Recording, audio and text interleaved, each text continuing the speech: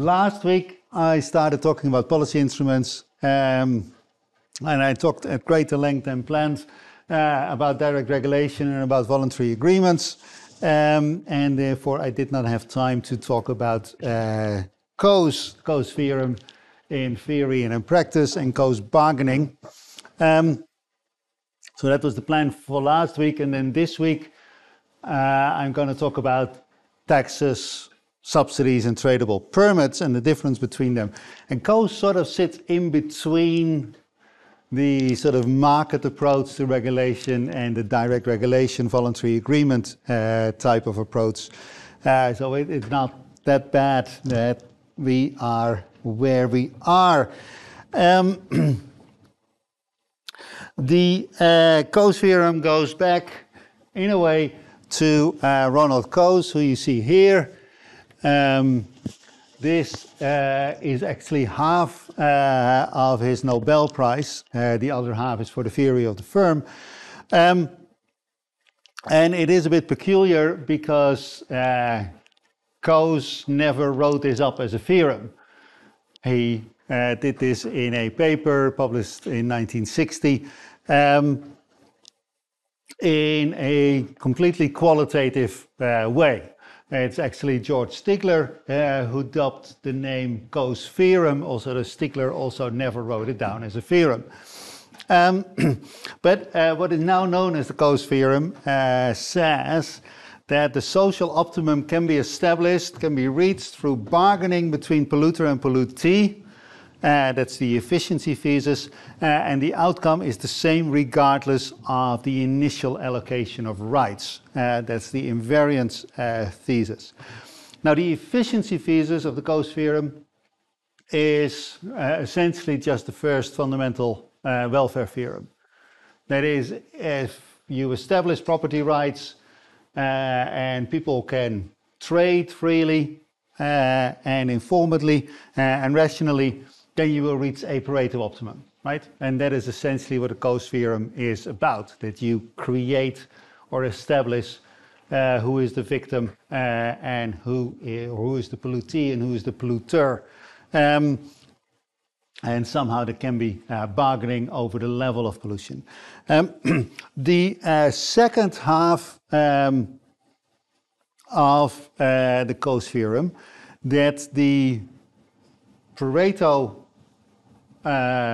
optimum that you reach is the same regardless of how you allocate the property rights. That sounds very much like the second welfare theorem. Second welfare theorem says that if you reallocate property rights, you reallocate the initial endowments of agents in an economy, then you will find a Pareto optimum. Coase actually established that you find the same Pareto optimum. So this is a substantial sharpening of the second welfare theorem. So how does this work? Let's do it graphically. What we have on the horizontal axis are emissions, and in the example I'm giving, it's emissions of noise. And on the vertical axis, we have some indicator of the price of the willingness to pay.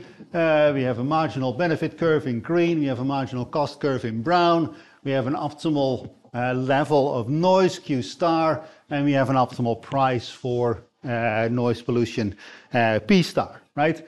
This is what a social planner would do, right? Either impose this quantity Q or impose that price P. Now, so that's the social optimum, and we've been through this in the lecture on cost-benefit analysis and target setting. Now let's consider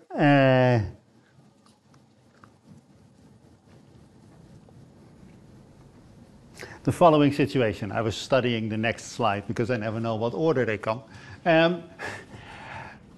Let's consider that you're living in a flat or an apartment, and a new neighbor moves in the apartment directly next to you, and he plays the saxophone, and he's not very good at playing the saxophone, right?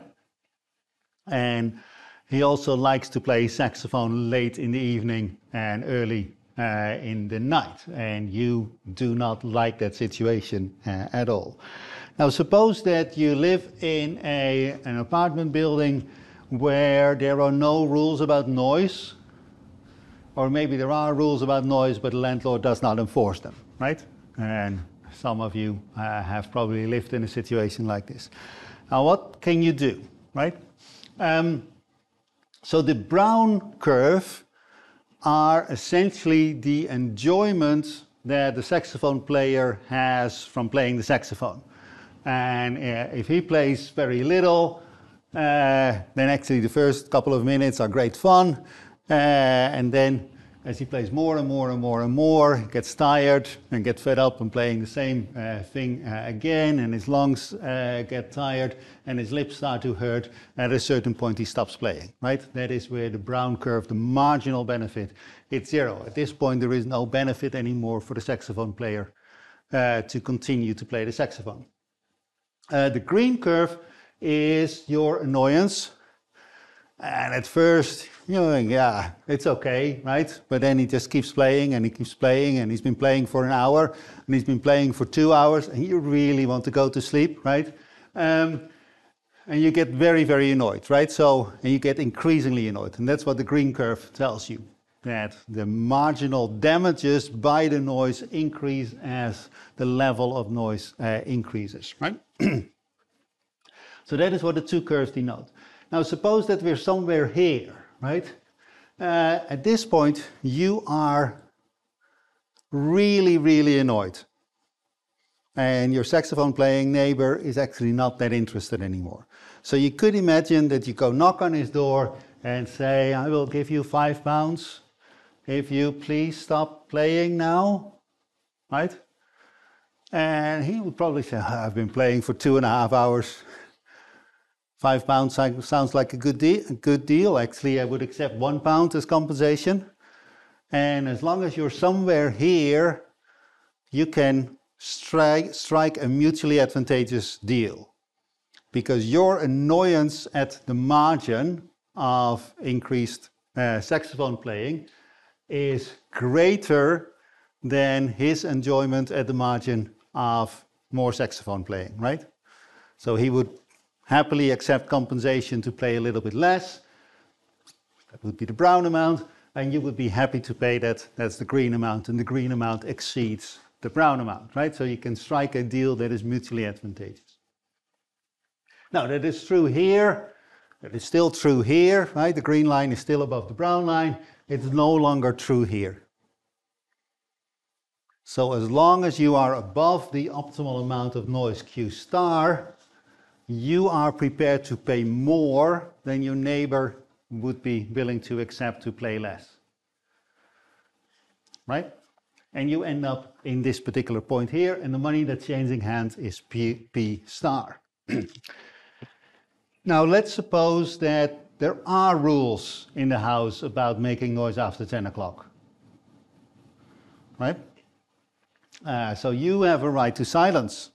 This is your starting point. But at that point, actually, it's 10 o'clock, your neighbor just got home from work or something, and he really wants to play the saxophone, but he's not allowed. So he could come knock on your door and say, what if I give you £8 if I can play for 15 minutes?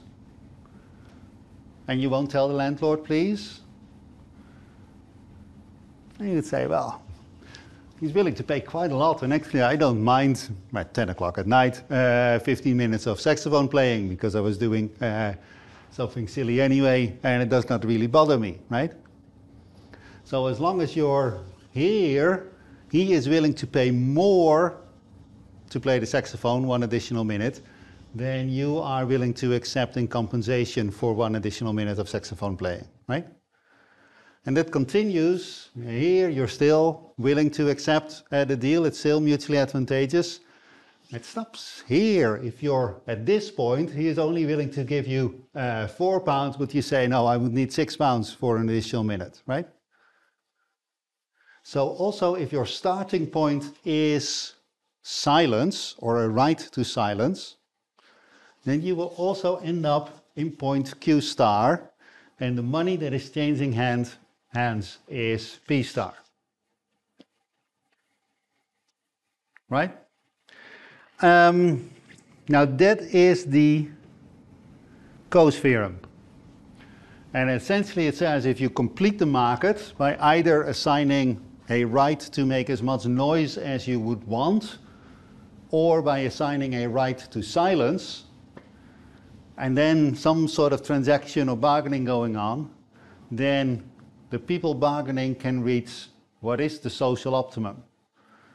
And it doesn't matter who you give those property rights to, whether it's a right to silence or a right to noise, you reach the same point. That is the Coase theorem. Now, there are many assumptions behind this. And a few of those are given here. There is no attachment to the status quo, right? The utility functions are smooth in the current situation, in the status quo. If you want to know more about this, do behavioral economics next term. Zero income elasticities. That is, money changes hands, but that does not change your demand for anything. Right? So the brown curve and the green curve do not shift if money changes hands. That's zero income elasticities. And I was talking about relatively small sums of money, so this is not implausible. All relevant information should be revealed in the bargain, right? As soon as somebody knows more than the other, the thing can break down. But perhaps the most important assumption, and that is why he really won the Nobel Prize, is the assumption of zero transaction costs. These bargains take place without anybody exerting any effort, without anybody spending any time. The time spent negotiating, arguing with your neighbor and his saxophone does not affect anything, right? And the real meaning of the Coase theorem says that, well, if you have zero transaction costs plus all these other assumptions, then you actually don't need the government to step in. What you can have is that, yeah, we assign property rights. We tell you you have the right to pollute, or you have the right to a pristine environment, one of the two.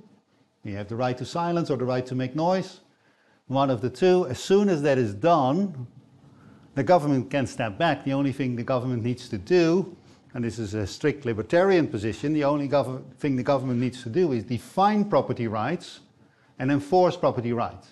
And after that, the market will take care of everything.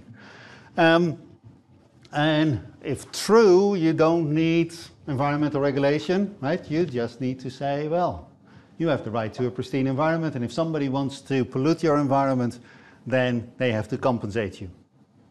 And then they won't, right? Or they will compensate you. So that is the insight that won him half the Nobel Prize, right? The other half very similar with the theory of the firm. Now, this may strike you as completely and totally unrealistic, right? This is a nice theoretical result that if you have complete property rights and zero transaction costs and zero income elasticities, then we don't need government intervention. But can this actually work in reality? And the answer is a qualified yes. So the first thing that people tried was redo these sort of games in experiments with groups of students. And this was actually at the very start of experimental economics. And most of these experiments show that actually, yeah, the Coase theorem sort of works. And many of the very strict assumptions have been relaxed in these experiments. Asymmetric information and those sort of things have been introduced. And and COAS still sort of works, right? So generally that is what you would find in experiments. Now you may recall what we did last Tuesday, where we actually, you guys were bargaining over an externality, right? There were people who were taking water for irrigation, and that meant that other people did not have water for irrigation. And so that was the first 3 rounds that you guys played, and then you could actually bargain over these things. And theory and all preceding experiments show that that should move you closer to the social optimum. But this is what you guys did. So 9 o'clock, 11 o'clock, 12 o'clock, and 3 o'clock sessions. In blue, you're looking at the first 3 rounds where it was a dictator game, right? Somebody just takes the water and the guys and girls downstream just had to take it. And you see 2 things. One, that the blue dots are actually above the selfish optimum. That is, some of you guys played nice with others rather than playing selfish, which it's the way it is, right? And then in the pinkish, you guys were supposed to become more cooperative. And of the 12 dots that you see there, only 1 actually worked. That was in the noon group, the second round with bargaining. Actually, you see a decisive move towards the social optimum. Well done, guys. But then, of course, in the round immediately after, you guys reverted to being selfish cons, essentially. Apologies for the language. And then the 4th group also got just a tiny little bit closer. So last week's experiment completely failed in improving welfare. What you guys did do in most groups, except for group 2, is actually make the water allocation fairer, right? So at the top row, what you're seeing was that in group 1, the first player took all the water and left very little for the second. But in the second, yeah, that's the top, right? 2 for player 1, 0.81 for player 2. That is without bargaining. And then with bargaining, you actually found that the average water allocation was 1.33 versus 1.24, right? Much more egalitarian water distribution. The guys upstream and girls upstream did not take all the water. And you would see the same in group 3, right?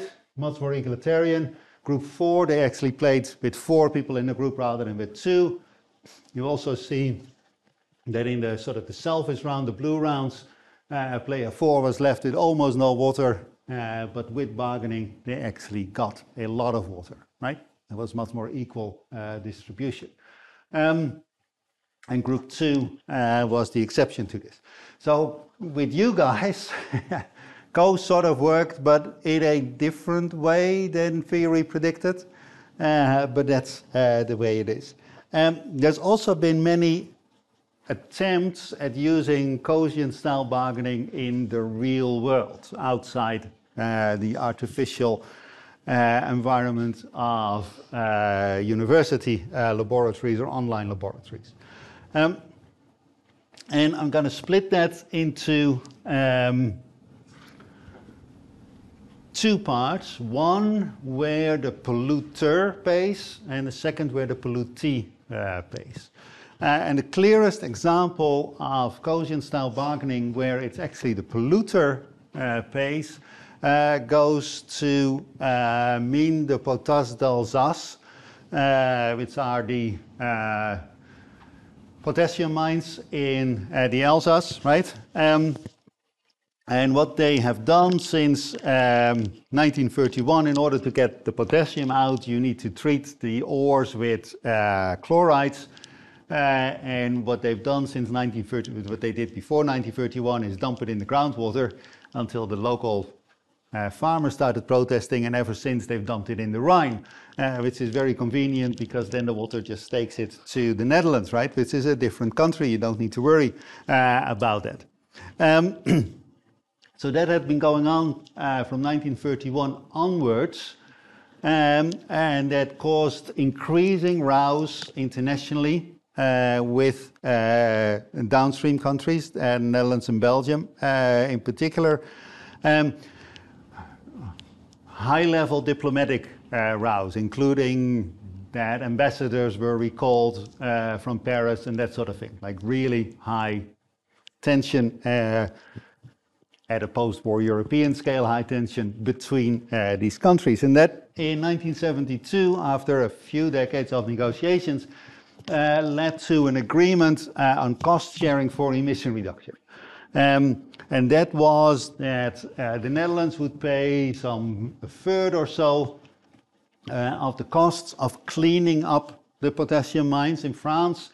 France would pick up 30% of the bill, and then perhaps surprisingly, Germany also chipped in. Germany is not downstream, but upstream, but Germany also dumped chlorides in the Rhine from their industry. And they thought it would be cheaper to pay the French to clean up their mess than to clean up the mess in Germany, right? That is why the Germans chipped in. And the same is true for the Swiss. They thought it would be cheaper to let the French clean up the mess rather than clean up their own mess. So this was the initial deal. And that deal was revised 20 years later in 1991. The Swiss dropped out because they had closed one of their plants. The contribution of the Netherlands was essentially diverted back to the Netherlands for cleaning up drinking water, water purification. And since 1991, the cleanup of the potassium mines has been paid almost in full by the French and the Germans, by the polluters, by the people who put the chlorides in the Rhine. This was done through bargaining. No courts were involved. This was all done before the European Union acquired substantial powers in environmental regulation. This was essentially an agreement between sovereign nations talking as equal. And as a result, the people who caused the pollution picked up the bill for cleaning up the pollution, right? Now, this is a rare case. It's actually one of the very few cases that I'm aware of where Coasian bargaining leads to the polluter paying for the reduction of the damage. This is essentially where the saxophone player, where you have the right to silence and the saxophone player pays you to be allowed to make noise, right? That is essentially the situation where we're in here. Much more common is the other situation where the pollutee pays. And that goes back to this guy here, King John, right? So at the top you're looking at not King but Prince John, Lackland, when I was young. And of course this is what he looked like when you were young. So this goes back to a very old case. We're in the early 13th century when kings were still judges as well and made rulings. And what had happened was that Jordan the miller wanted to increase the power of his water mill and had to increase the size of his reservoir, and in the process had flooded the land of his neighbor Simon of Merston. And Simon did not like that, took Jordan to court, and the king ruled that yes, this was unjust. You cannot just go in and be a nuisance to your neighbor, right? You cannot just flood somebody else's land if you feel like that. Now, this is a while ago, right, that this happened, more than 700 years, 750. Actually, it's, I think it's 800 years ago. That is, no, it was 1263, not 1223. So 760 years ago. So now it is commonplace, right, that you cannot just go in and be a nuisance to others. But this was actually when it was first established in common law that you cannot. It's 1201, sorry. I should have just read my slides, right? So it is much more common that the polluter pays. That is what we think is normal. And this holds not just within countries, but in 1938, the Canadians, no, the United States took Canada to court because the fumes of a trail smelter just across the border of Washington State, that is in Canada, in British Columbia, blew over and damaged the crops of the farmers in Washington. And the US said, we don't like this, this is a nuisance, and this was brought to court, and in 1938 the judge rules, no, you cannot be a nuisance to your neighbors, also when your neighbors live across an international border, right? And what we have seen as a result of rulings like these two is that definitely in the United States, chemical companies, power companies that make electricity regularly buy out the people who are potentially or actually harmed by their actions. And sometimes they buy up entire villages or just individual houses. Sometimes this happens after an accident, sometimes this happened when there was almost an accident, and sometimes it happens because they anticipate trouble.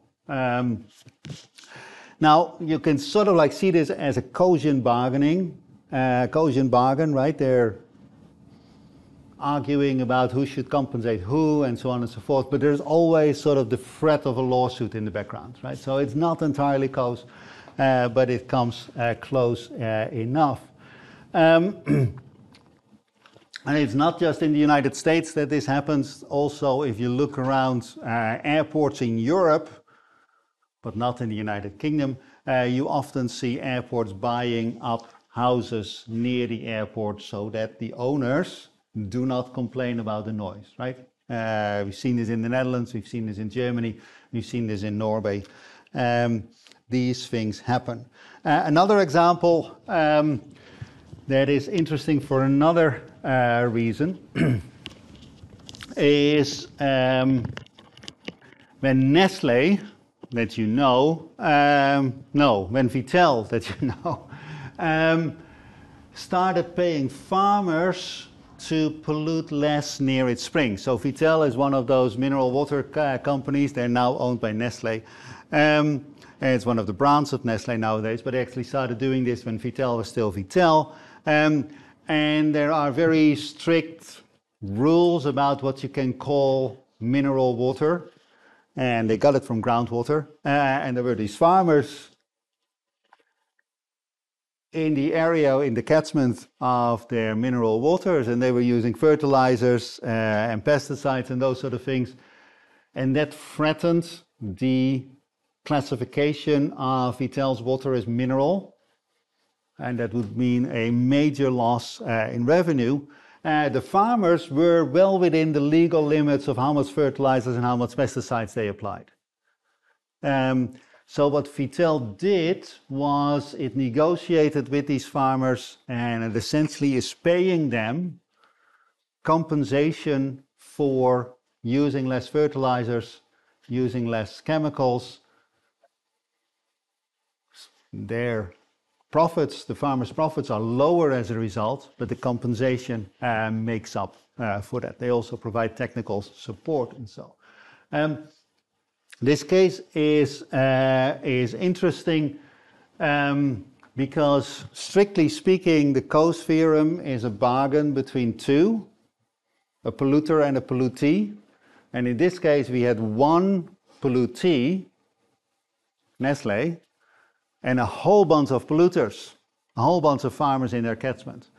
And that sort of creates a public goods problem, coordination between the farmers. And this coordination problem was essentially solved by the single pollutee, right? New York City did something very similar. They were troubled by what went on upstate, or rather upriver, in the Catskill-Delaware watershed, where New York City gets most of its drinking water from. And essentially what they decided to do is turn the whole thing into a nature reserve and kick out all the farmers, buy out all the farmers. They had not legally the right to kick them out, they had to buy them out, right? And they thought that was cheaper than building a water treatment plant and getting the shit out. Internationally, we've also seen this work with Sweden and Finland, who pay for the reduction of air pollution in the Baltic states, Estonia, Lithuania, Latvia, and in Poland. And they tried it in Russia as well, but this was in the Yeltsin years, in the early years of Putin, and it was just so corrupt that they gave up. They could pay the Russians, but the money never went to anything good. Similar things, Japan had a similar experience trying to clean up things in China and places like the Philippines. Now, as I said, a key problem with the Coase theorem is that it works between two parties. And when there's multiple parties on one side, you need to somehow work your way around that. In Santa Maria, California, the way this was coordinated is that the pollutees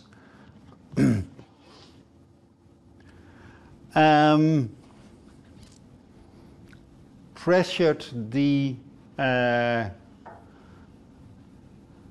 I think it's a city council, to step in and impose a tax on their own houses, and then that money was used to clean up a feedlot for pigs, right? So that is one way of solving this coordination problem, because essentially if you have a whole bunch of pollutees and you're going to pay,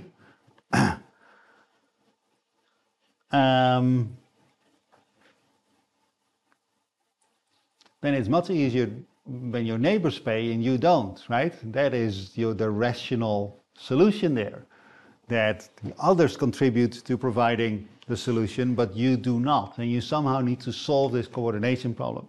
In Santa Maria, they solved this by essentially getting the government involved. So this goes against the Coase theorem, right? Which says you can sort it out by yourself, you don't need the government to step in. In this case, they needed the local government to step in.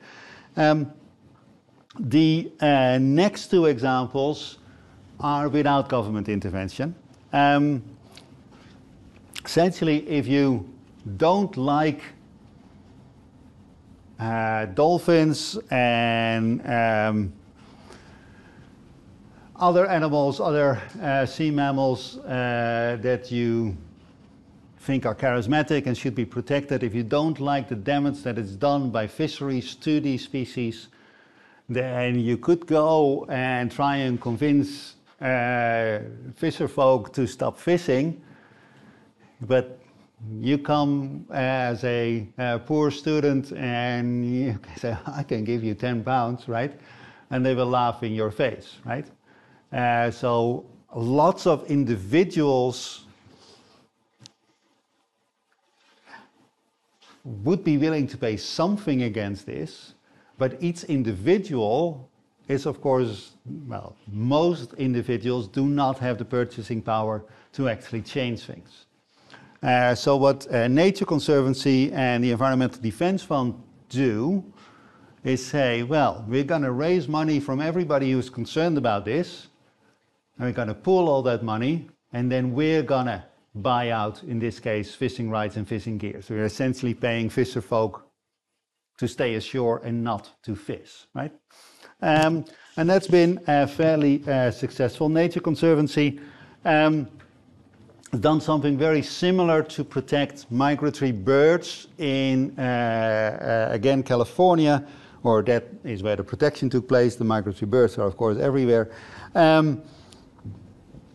they actually had a two-sided coordination problem. On the one hand, there were lots of people who worried about the birds, and in this case the concern was about the wetlands in California disappearing. And these birds fly from the Arctic, stop over in California, and then fly to somewhere in the rainforest in South America, and then on the way back, and they need these wetlands for foraging, essentially refueling on the way. And if the wetlands are not there, then these birds will be in trouble. So lots of people were concerned about that, were willing to contribute a little bit, and that is how monies were collected. But then there was also a coordination problem on the other side, and that was, how do we get these wetlands back? And the solution that they came up with is that they organized an auction, or reverse auction even, for rice farmers. And those birds come by twice a year for a short stop. And it so happens that at the time that the birds come, there is no rice in the fields anyway, but you have all the irrigation equipment because it's paddy rice. So they organize a reverse auction and they pay farmers to keep their lands flooded a bit longer in spring, and flood the lands a bit earlier in fall. I think it's actually the other way around. And that is how they solve the coordination problem also on the supply side, right? So no government involved. This is Coasian bargaining, not between two people, but between two groups of people with a pretty smart NGO in between to coordinate these whole things.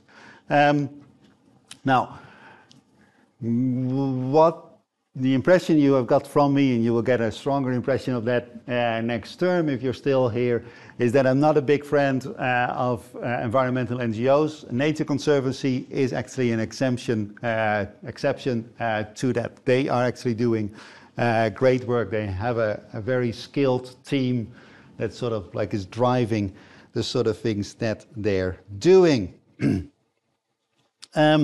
And to wrap up this bit, and it took me 40 minutes,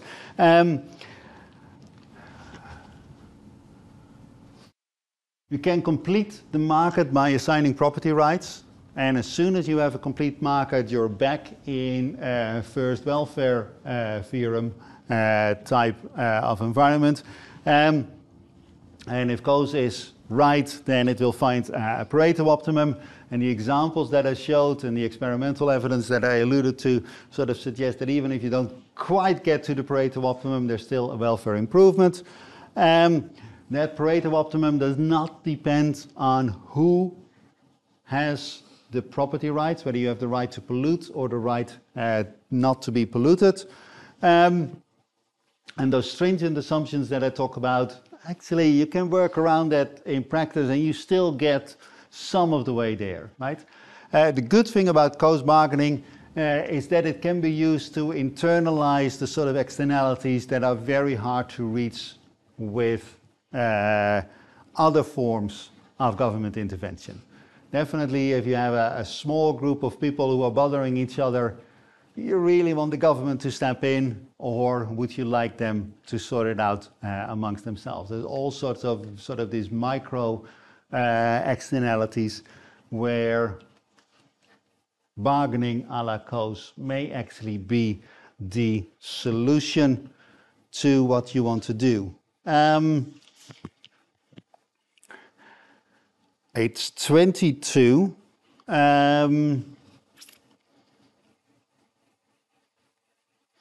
I finished last week's lecture. I think I can do taxes of this week's lecture, right? So, there we are. I'm now going to talk about policy instruments where the government does step in, but it's still all about the incentives of people. And I'm going to do so in 4 steps. I'm going to talk about taxes, subsidies, tradable permits, and then I'm going to do a little bit taxes versus subsidies and taxes versus permits. And given how late it is, I'm not going to do much of the comparison. So, let's start with taxation. So, what is an environmental tax? Essentially, you pay, and we talked about environmental taxes before, that's why I think I can do it in 10 minutes. You pay a charge, or a levy, or a penalty for every unit emitted, or produced, or consumed, right? That is essentially what an environmental tax is. The exact wording that you use depends on two things. How is the tax exactly levied? And then there's technical differences between levies and taxes and excises and all that sort of stuff. And then there's also political constraints. In some countries you can use the word tax, in other countries you cannot use the word tax, right? And you need to think, as a politician, you need to come up with some creative wordsmithing to get around the local prohibitions on certain words, right? But essentially it's all the same. You pay for your pollution, right? Now, how does that work? We've looked at the cost-benefit diagram just a few minutes ago. We here have the marginal private gains from emissions. Say we're using energy. If you use very little energy, your gain at the margin is high. But the more and more energy you use, the warmer and warmer it gets in your apartment, and the higher the heating costs. So at a certain point, the extra heating costs do no longer compensate for, the extra comfort does no longer compensate for the higher heating costs at the margin, and at this point you stop heating your house, right? That's Q prime. And then we have the marginal social losses from the emissions, that if you don't emit, they're very low, but the higher the emissions, the greater the costs. And then the social optimum is this level Q prime, right? So this is unregulated emissions, Q, no, this is Q star and this is Q prime, right? So what happens if you impose a tax on emissions? Now you pay for every unit that you emit, so your costs and the margin go up, and your private gains, therefore, from the emitting activity go down, and we are in the orange situation here, right? Because the cost of energy has gone up. Simple as that, and therefore you use less of it, and therefore your emissions fall from Q prime to Q double prime. So this is what any environmental tax would do. We also talked about the PIGU tax, right? That is actually, it's also a tax. It increases the costs of emission, therefore decreases the private gains from emissions.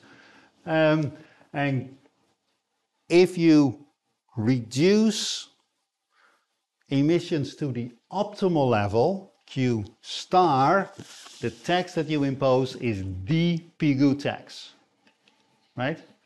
So any environmental tax reduces emissions, but only the PIGU tax reduces emissions to its social optimum, right? So a PIGU tax is an environmental tax, but an environmental tax is not a PIGU tax, right?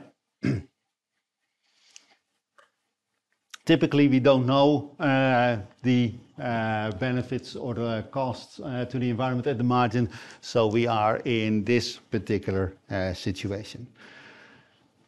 It's fairly straightforward, right? A tax increases the cost of the activity, and therefore you do less of it, right? Does this work in practice? This has been dubbed the most popular tax in Europe. And it is the plastic bag levy that was introduced in Ireland. And what they did in the year 2002 was that the minister introduced a 15 cents, this is in euros, tax per bag that people got in the shops. And the minister actually did this, this was Noel Dempsey, did this against the will of the people. What you're looking at in the table is a study of the willingness to pay for plastic bags. And most people said, I'm not, or 40% of people said, no, I'm not willing to pay anything. And then if you add a 27% of people who were willing to pay less than 2 cents, you actually see that nobody was willing to pay the 15 cents, right? And here we actually have the maximum in the survey was 7.5 cents, and Dempsey just doubled this. So this was a tax that was initially introduced against the will of the people. The reason for this was very simple politics. The minister needed to raise money. It was a time of austerity, and the minister did not just want to raise money in general for the government, but this was a so-called earmarked tax. These tax revenues went to the Department for the Environment, not to the Treasury, and therefore the minister had his own little slush fund as a result, right? That is why the minister said, we're gonna do this, not because he wanted to be popular. The revenue for the tax was about 13 million per year. The fixed cost of setting up the system, so they needed to buy some computers to administer the whole thing. They needed to train some civil servants. Was 1.2 million. And they also ran an awareness campaign that, yeah, this is really important, and all these plastic bags end up in the environment, and they don't kill turtles because we are in Ireland. But they do look pretty badly in the hedgerows, and some of them are eaten by seagulls and poor little seagulls, and so on and so forth, right? They ran an awareness campaign about how important this was.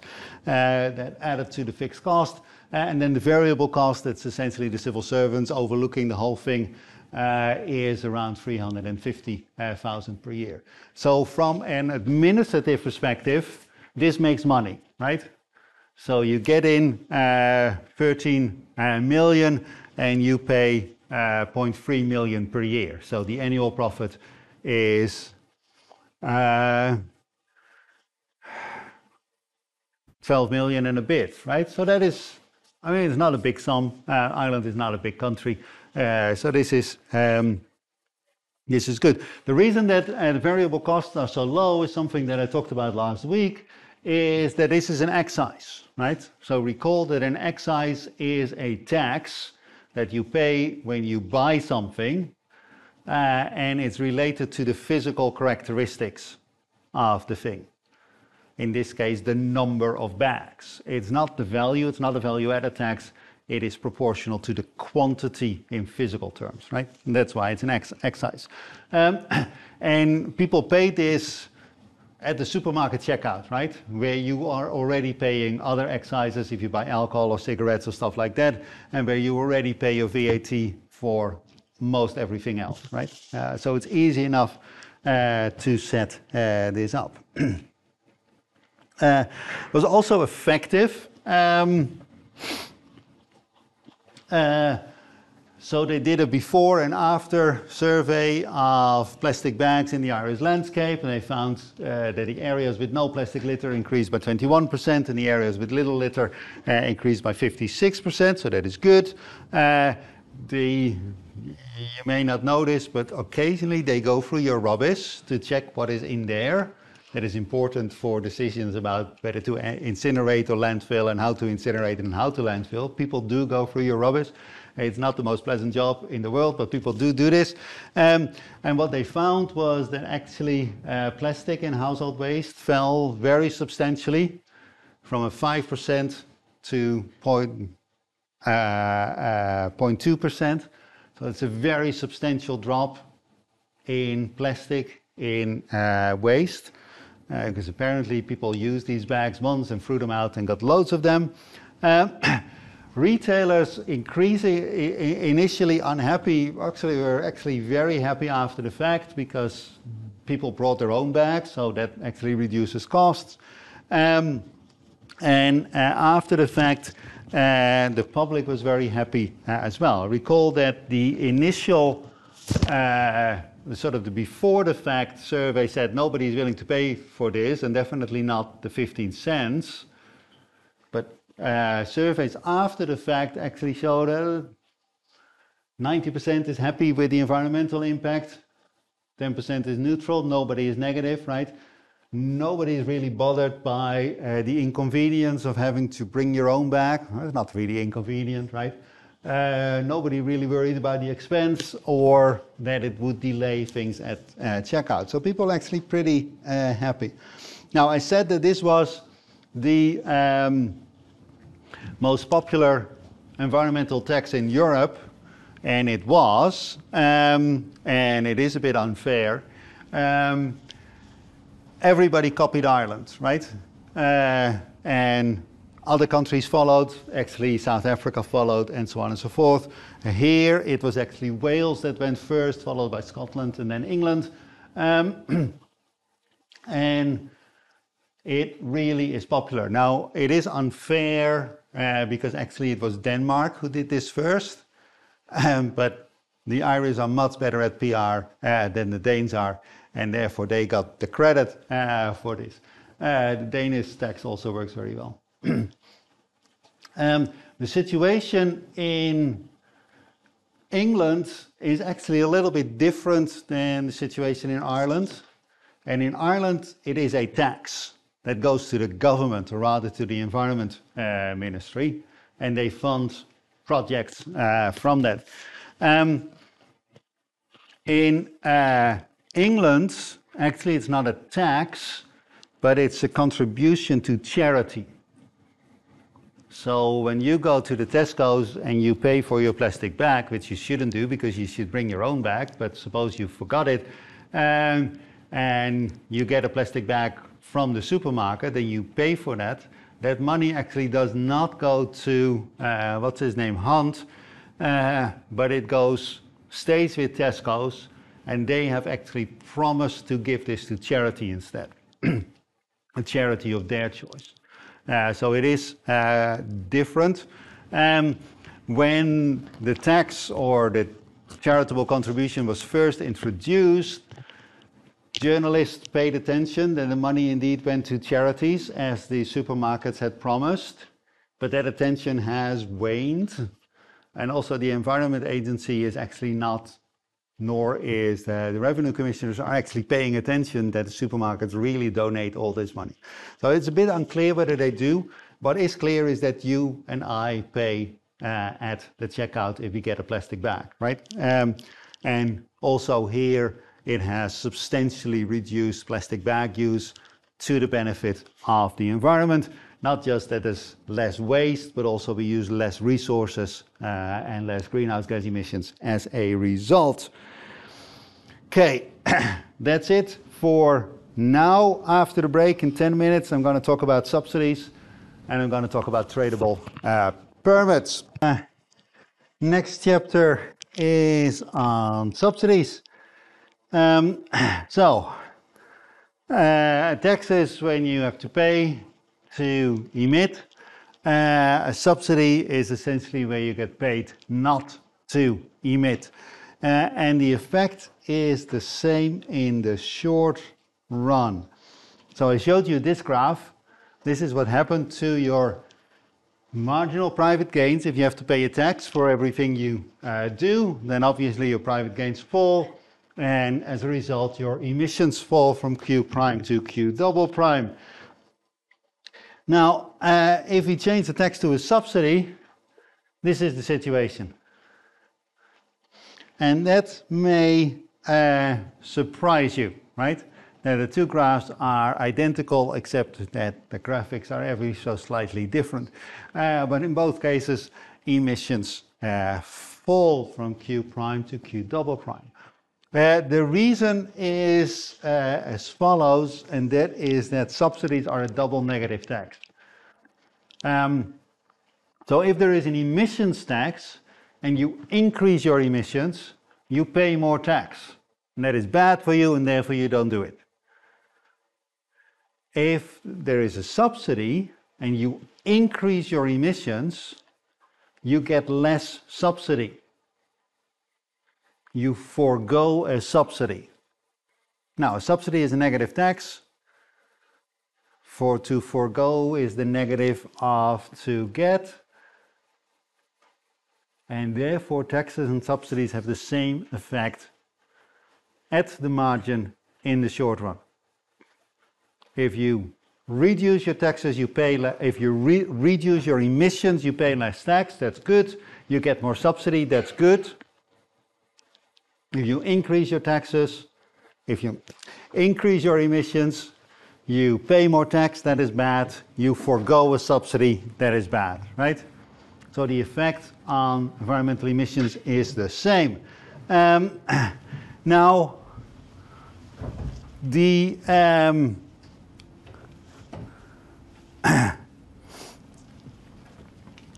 budget implications are different, right?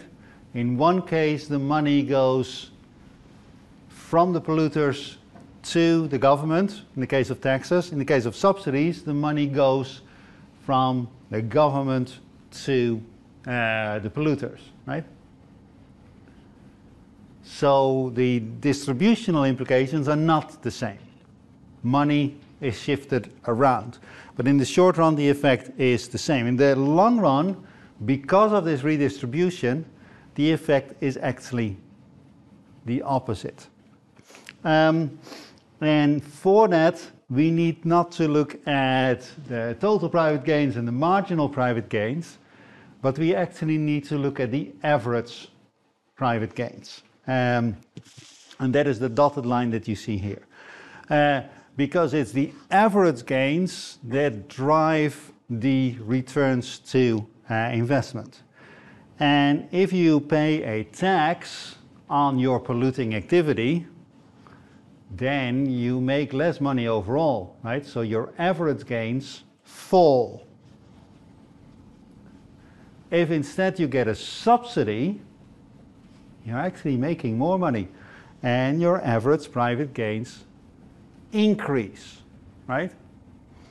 Now, if your private gains on average fall, that means you have less return on investment, a lower return on investment, and that means that you would invest less in the polluting sector.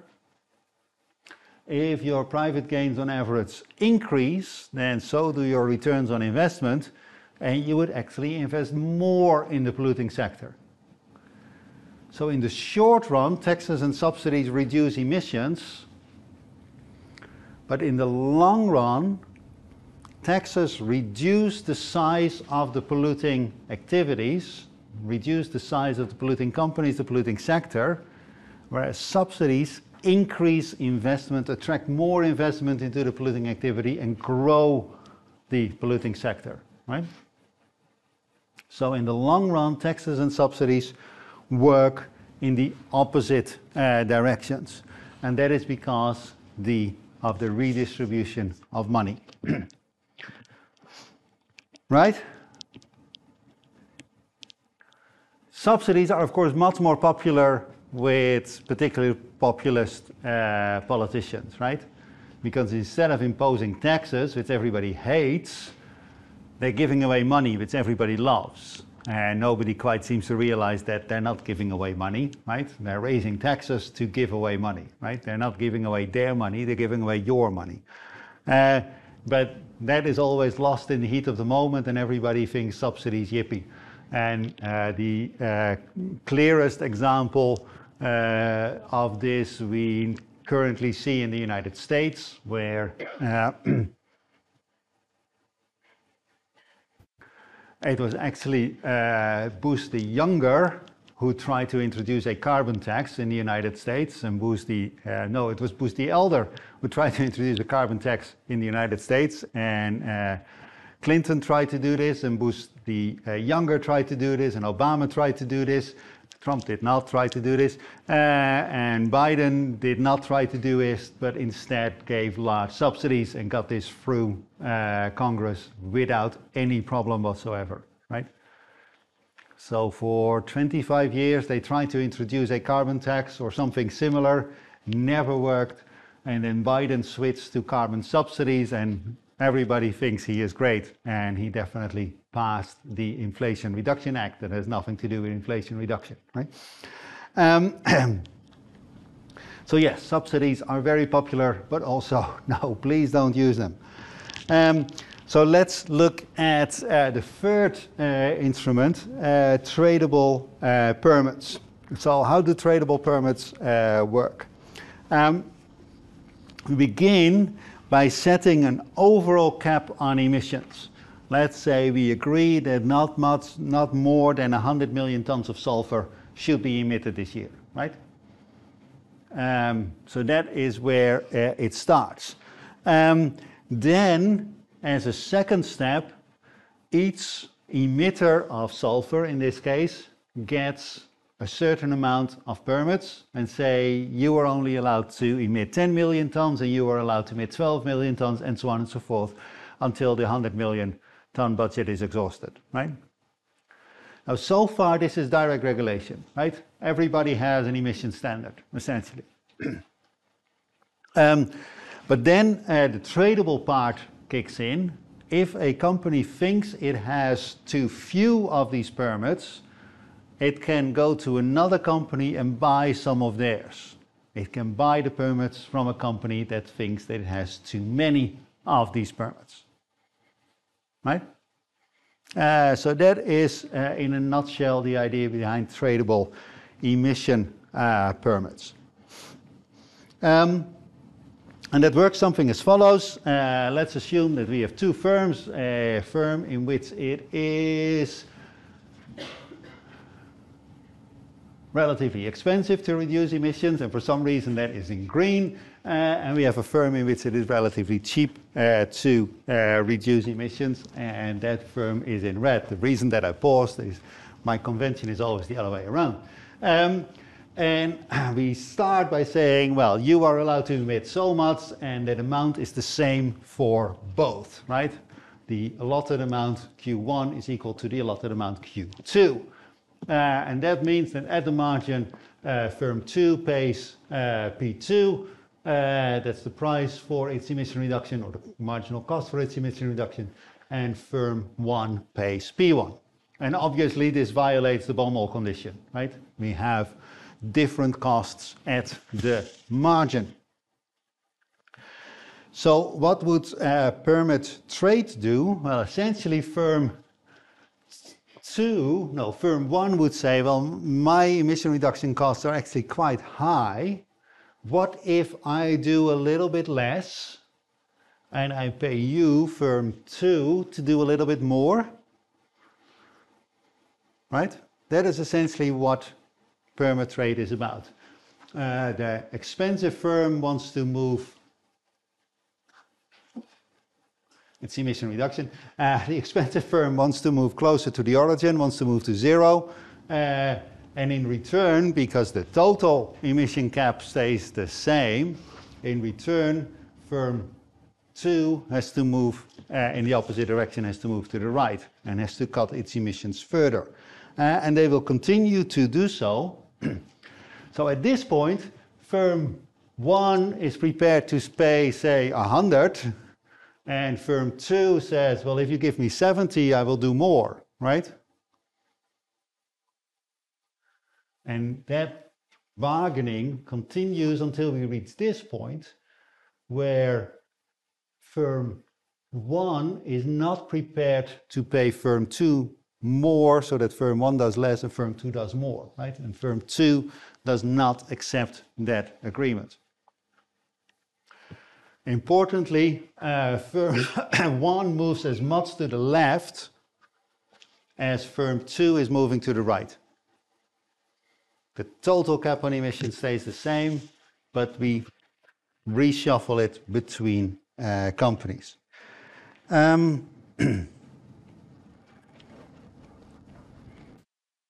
Now, if the permit market is perfect, then everybody pays the same price at the margin, and we satisfy the Baumol criterion, right? I'll get back to that.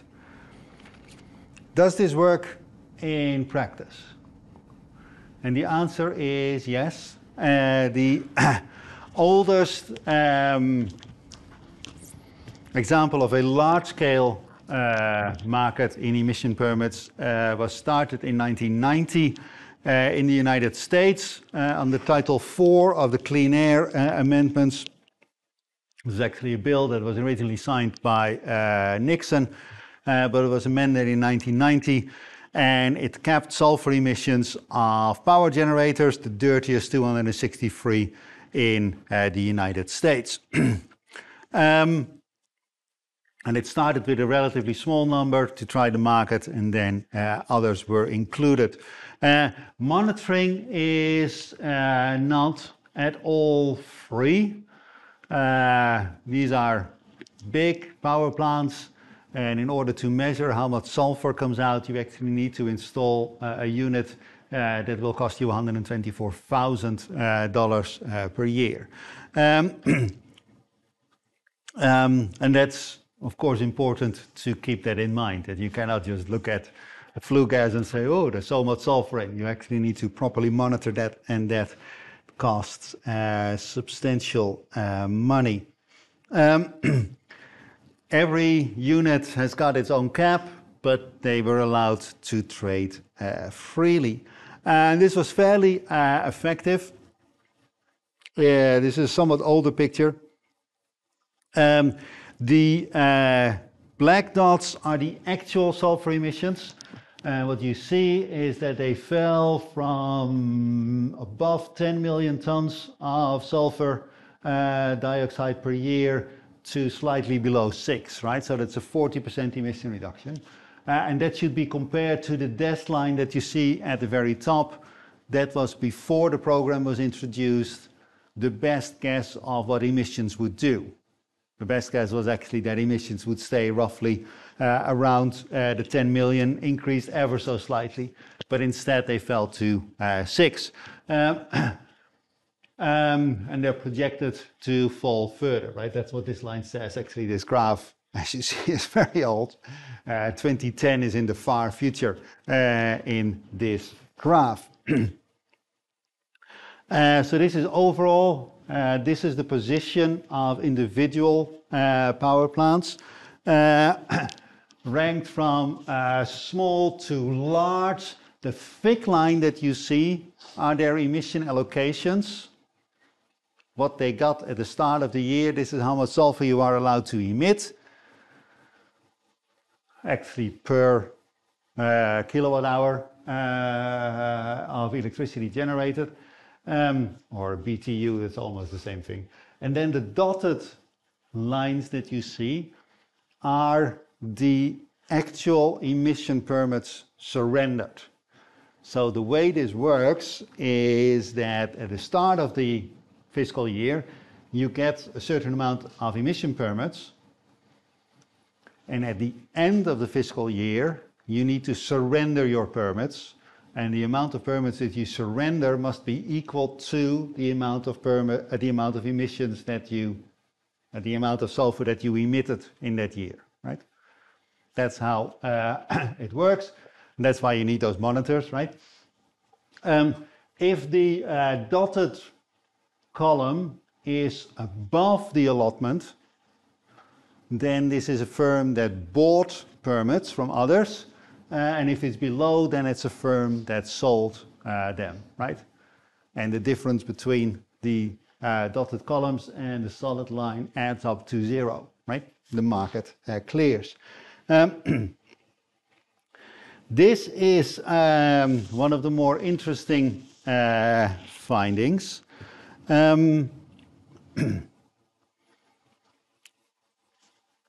The lines that you see here are the observed prices of permits. This was traded on an open market, so you can just observe the price. The diamonds that you see here are the forecasted prices. And what you see is that the actual emission reduction cost was much lower at the margin than the forecasted emission reduction cost. And that has two interpretations. One is that the models that are used to make these forecasts sort of did not count on the human ingenuity of the engineers who were running power plants. that actually once this cap was placed on them, it turned out that it was much cheaper to reduce sulfur emissions than anybody had thought. That is definitely one interpretation. Another interpretation is that the initial estimates were sort of pumped up by lobbyists who were against introducing this legislation because it would be so costly. But I think that the explanation that you see here, that these models are actually fairly pessimistic about how clever people really are and what sort of new technologies are available than most people thought. This graph is, or three graphs, are the hardest to explain, but actually the most insightful.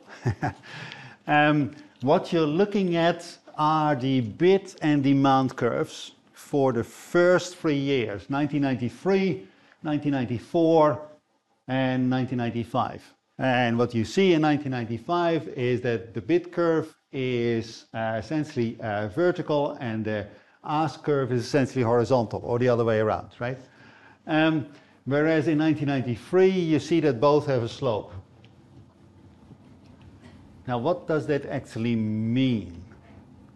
Well, this means that in 1993, people were actually not quite sure what to pay for permits. And you see a wide range of bids coming in. Some people were prepared to pay, that must be 200, for a permit to emit a ton of sulfur. And other people were prepared to pay only 50 or even less, only 10 for the same permit, right? Sulfur is sulfur is sulfur, and a sulfur permit is a sulfur permit. So the buyers weren't quite sure about the value of this thing. And similarly, the sellers, some were prepared to sell low, some were actually asking for quite a lot of money. And nobody was really sure what the value of these permits was or what the price would be, right? So that is true for 1993, top left. 1994, you see the curves flatten and steepen. And in 1995, there is no variation in the market anymore. So within 2 years, everybody in the sulfur permit market could, with a fair degree of accuracy, predict the permit price for that year. There was not perfect, close enough to perfect information in the market, right? It took only 2 years to get from a situation where nobody quite knew what was going on to everybody able to predict the price for this year and know how much to bid and know how much to ask. Which is quite astounding that the market actually came close to perfection in 2 years. It's another thing that happened at the start, when this new legislation was introduced. Consultants made a killing, right? Because everybody was uncertain. Oh my God, what's going to happen next?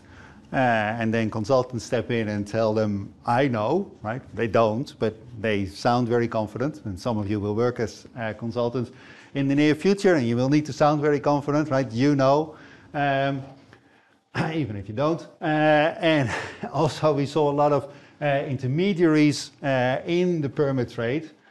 Within 2 years, that entire business dried up, and all the companies were doing it by themselves. Now, the success of this particular program, early 1990s in the United States, explains why these permit markets have proliferated across the world and are introduced for all sorts of everything in all sorts of countries, including for CO2, but not just greenhouse gases. Okay, 23 minutes left. Last week I talked about Beaumont. Here you see him again.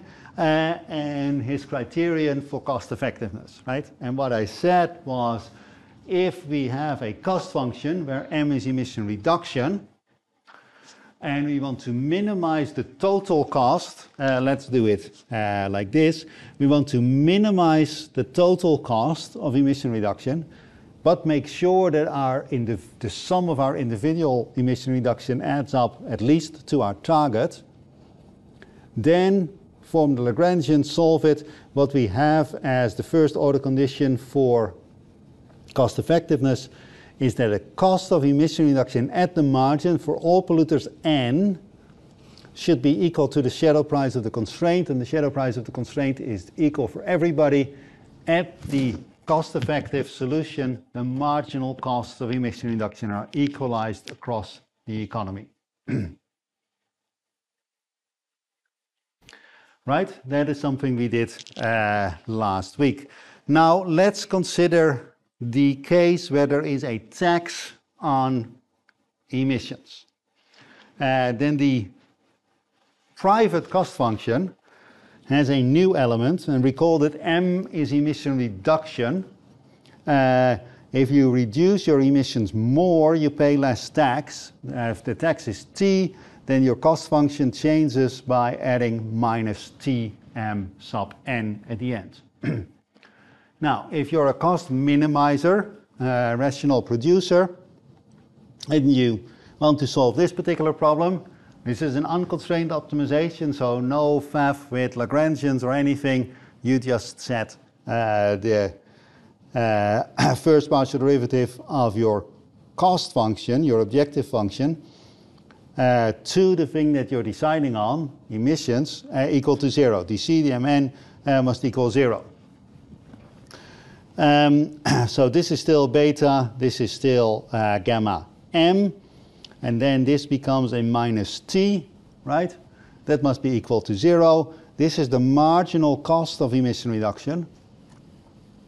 Bring t to the other side of the equation. If you impose a tax, and the tax is the same for everybody, then you equate the costs of emission reduction at the margin across your polluters, right?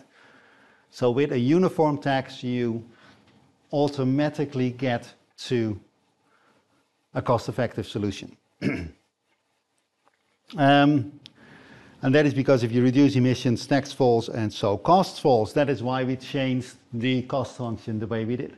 Now let's look at a subsidy, right? With a subsidy, you get money for your emissions, for your emission reduction, for your M, and therefore your costs fall. So in that case, we need to subtract not minus Tm from our costs, but we should subtract minus Sm from our costs. Nothing has changed, right? If we then set the first partial derivative equal to 0, what we have is that the marginal costs for all polluters should equal S rather than T.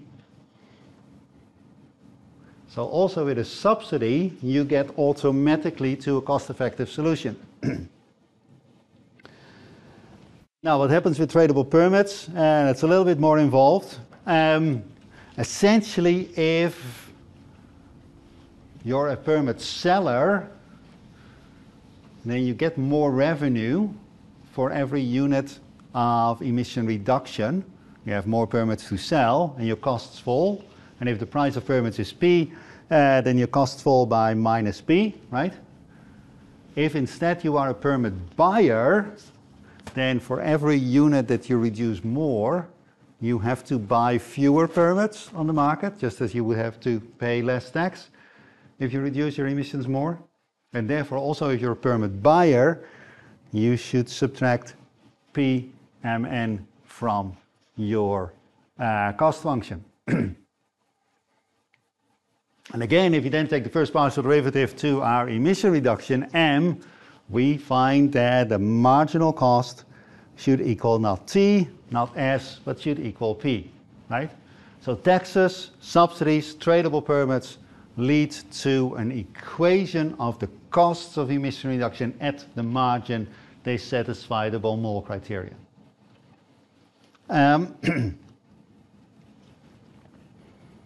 Right? I'm actually going to make it.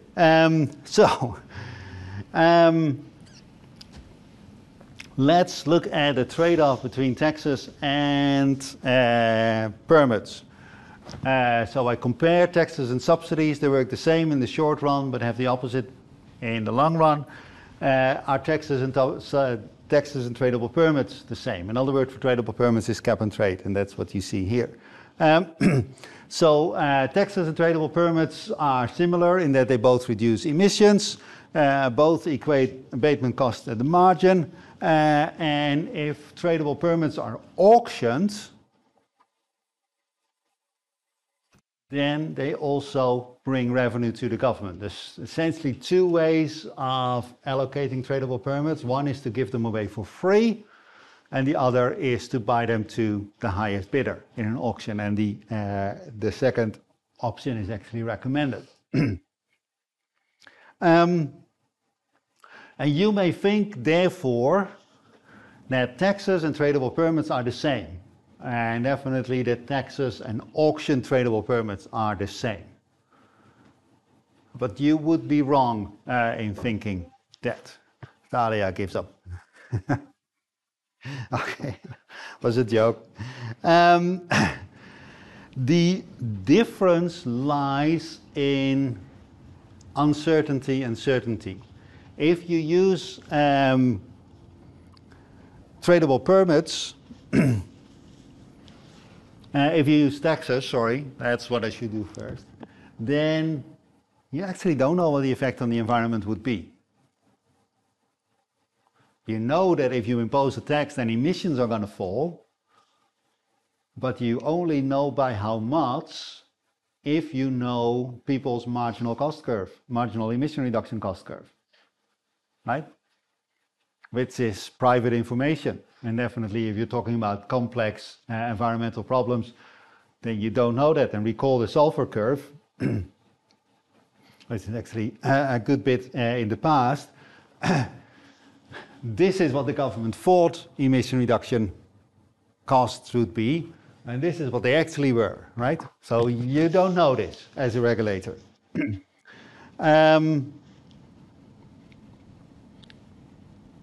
What you do know if you impose a tax is what the costs at the margin would be, because that is what you imposed, right? So an environmental tax buys certainty in the economy, but at the expense of uncertainty in the environment, right? Tradable permits are the exact opposite. With tradable permits, you know exactly how much stuff will be emitted, because that is the overall cap that you imposed. But you can't predict the price in advance. So you don't know the economic effects. So taxes and tradable permits sort of are their mirror image in uncertainty, right? In one, you know the economic effects, but not the environmental effects. In the other, you know the environmental effects, but not the economic effects. So then the question is, which of the two is more important? And the answer to that is the Weizmann theorem. And here you see an older Marty Weizmann. So let's set up our cost-benefit diagram again, right? So we have marginal damages, we have marginal costs of emission reduction. The optimum is to either impose a tax P star or impose an overall cap Q star, right? That's what you do. Quantity instrument, price instrument. And the two are equivalent under Samuelson. Now assume that the government is lobbied by industry, and industry has convinced the government that the abatement costs are not the brown curve here, but really it's more expensive to reduce emissions. And the government believes that the curve is instead the red one that you see here. Now, what would happen if the government believes that the red curve is true rather than the brown curve? Well, with a quantity instrument, it's actually more expensive to cut emissions, so we should be a bit more lenient. There would be under-regulation, right? We shift from Q star to Q prime, and we allow for more emissions because it's so expensive to cut emissions. But if the government were to use a tax instrument, a price instrument, I'd actually say, still going to pick the social optimum, right? Even if we don't know where this curve lies, and we're going to impose a tax P prime, and we're going to over-regulate the market, right? So my story about lobbyists doesn't hold, right? If you are an environmentalist and you think that the government is going to impose a tax, then you should try and convince them that emission reduction is actually very expensive, right?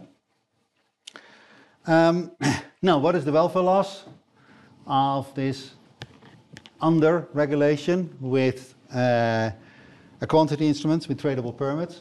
Well, the environment loses by this amount here, right? The industry gains by this amount here because they have to work less hard, and the difference is the blue triangle that you see here, right? That is the welfare loss of under-regulation. If you over-regulate, then there is an environmental gain, that is the area under the green curve, but there's an economic loss, that's the area under the brown curve, and that is the pink triangle that you see here. That's the welfare loss of over-regulation with a tax. Now, from where you're sitting, there is a distributional effect, right? You shift the burden from the environment to the polluters or the other way around, but the two triangles have the same size. And that is not an optical illusion. The triangles have the same size, right? And it's not your eyesight. That is truly the case. But what happens if the marginal damage curve is steeper than it is depicted here? Then the following situation emerges. Actually, if the marginal damage cost curve steepens, then the difference between Q star and Q prime shrinks, and the difference between P star and P prime grows, right? And as a result, the blue triangle shrinks and the pink triangle grows. And if the marginal damage cost curve is steeper than it was in the original picture, then the welfare loss of under-regulation with a quantity instrument is much less severe than the welfare loss with over-regulation with a price instrument. And vice versa, if we make the green curve, the damage cost curve, shallower, then the blue triangle grows, and the difference between Q star and Q prime grows, and the difference between P star and P prime shrinks, as does the pink triangle, as does the welfare loss of the over-regulation with a tax instrument. Right? That is the Weizmann theorem. Actually, the condition for the two triangles, the two welfare losses, to be equal in size is that the brown curve and the green curve are equally steep. And if they have the same slope, but of course with opposite sign, then the two welfare losses of over-regulation with one instrument and under-regulation with the other instrument are equal. Right? So in words, if the marginal damage cost curve is less steep than the marginal abatement cost curve, then mistakes with price instruments, that is taxes, are less costly than our mistakes with quantity instruments, tradable permits. And vice versa, if the marginal damage cost curve is steeper than the marginal abatement cost curve, then mistakes with quantity instruments, tradable permits, are less costly than our mistakes with price instruments. So essentially what the Weizmann theorem does is my starting point. Taxes by economic certainty, but get you environmental uncertainty. Tradable permits get you environmental certainty, but get you economic uncertainty. And depending on the steepness of the marginal damages to the environment, one may be costlier than the other. That is essentially what the Weizmann theorem says.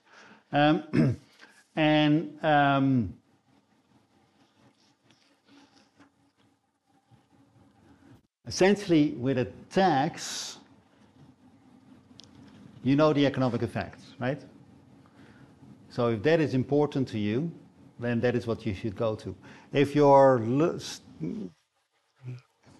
I can only do this with climate. Sorry, I have promised not to talk about climate, but let's talk about climate, right? So climate change is caused by the accumulation of CO2 in the atmosphere over decades and centuries. And really what matters are CO2 emissions from the whole world.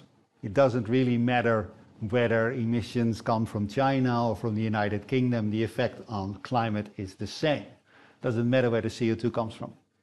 So if you use a tax, then you know in the United Kingdom, then you know for certain what the almost certain what the economic effects on the United Kingdom would be. But you don't know what the climate effects would be. But then again, if you're sort of in between two elections and you're controlling the United Kingdom or think you are in control of the United Kingdom, it doesn't really matter if you get your emissions a little bit wrong, right? Because climate change depends on the accumulation of emissions over decades from all countries in the world. So if you as a parliament get your emissions a little bit wrong, that's no biggie, right? So the environmental uncertainty is actually not worth a whole lot. But the economic uncertainty, if you very rapidly increase your energy prices, I don't need to remind this audience in early 2023 that rapid energy price shocks are not good for an economy, right? We have all experienced that over the last year or so. So in that sort of cases, go for the taxes because the economic uncertainty is much more important than the environmental uncertainty. If, on the other hand, you're talking about relatively trivial economic problems where you can take away the emissions at very low cost, but you really don't know what the environment would do, and if you get it wrong, then all sorts of disasters may happen, then really you would want to buy environmental certainty and don't care much about the economic uncertainty, right? And one example would be the replacement of CFCs by HFCs. CFCs cause the hole in the ozone layer, and HFCs do not. Now, the hole in the ozone layer is a very scary thing. We know some of the effects for certain. We know that it causes skin cancer, and that is something that scares people. But we also know that the UVB radiation that comes through the hole in the ozone layer also changes DNA and can sort of lead to a cascade of unknown environmental and ecological effects. It's actually quite scary. Do you really want to run the risk? If you know at the same time that replacing CFCs by HFCs will add 20% to the cost of refrigeration, and that's it, right? And you say, well, 20% is quite a lot, but then you realize refrigeration is actually pretty small in the overall cost. So, yeah, we don't really care about the economic uncertainty, and nobody knows whether it's 20% or 15% or 25%, right? But that is trivial whereas the economic or the environmental consequences are potentially disastrous. So in that case, you would say, well, I'm going to buy the environmental certainty at the expense of economic uncertainty, and I'm going to go for tradable permits, right? So really, it is not the case that taxes and tradable permits are the same, and you can really not just say, well, they are different, but you can also say in what circumstances one is better than the other.